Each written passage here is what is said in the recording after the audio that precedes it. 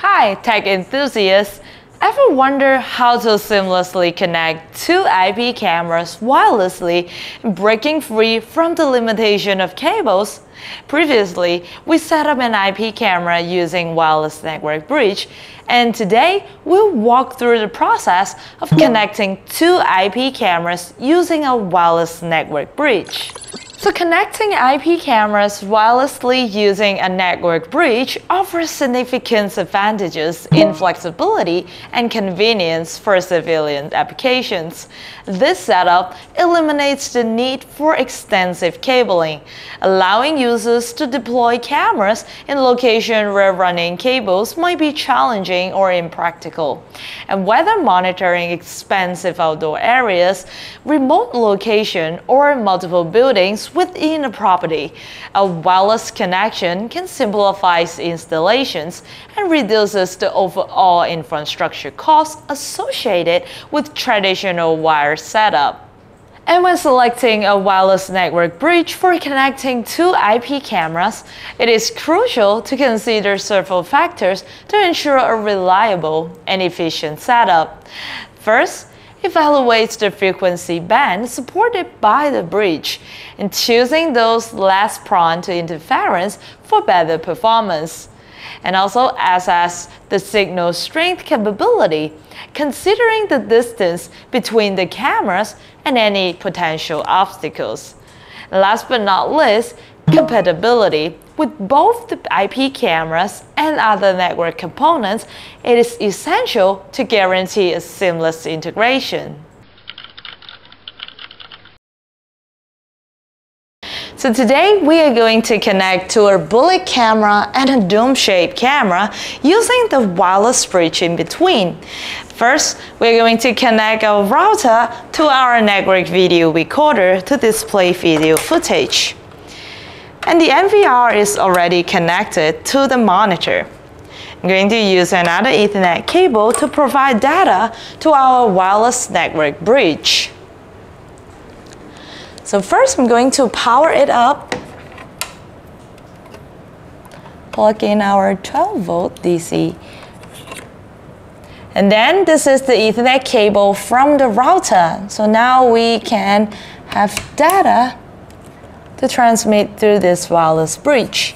Make sure you turn it to the M mode. This is the reset button. We are going to hit this button to configure the channel so they will match both the bridge. Now we can see the channel is on number 2, and I'm going to press the button.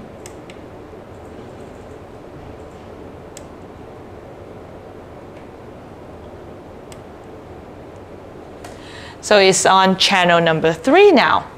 Doing the same thing, coming over this wireless bridge, it is already powered up. And I'm going to plug in 2 Ethernet cables since we're connecting to 2 IP cameras. On this side, make sure you put it over to the S mode. And again, I'm going to press the reset button. So I will change the channel to number 3.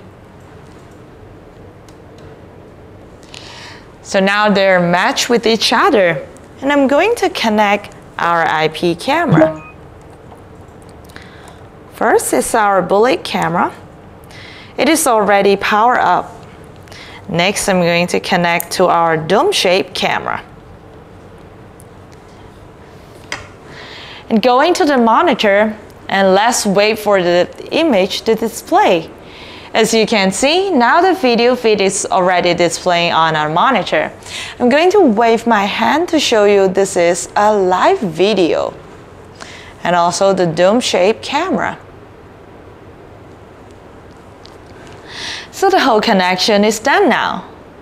So when planning the placement of IP cameras connected wirelessly using the network bridge, it is vital to consider several factors for optimal performance. First and foremost, ensure a clear line of sight between the bridges and the camera to minimize signal interference.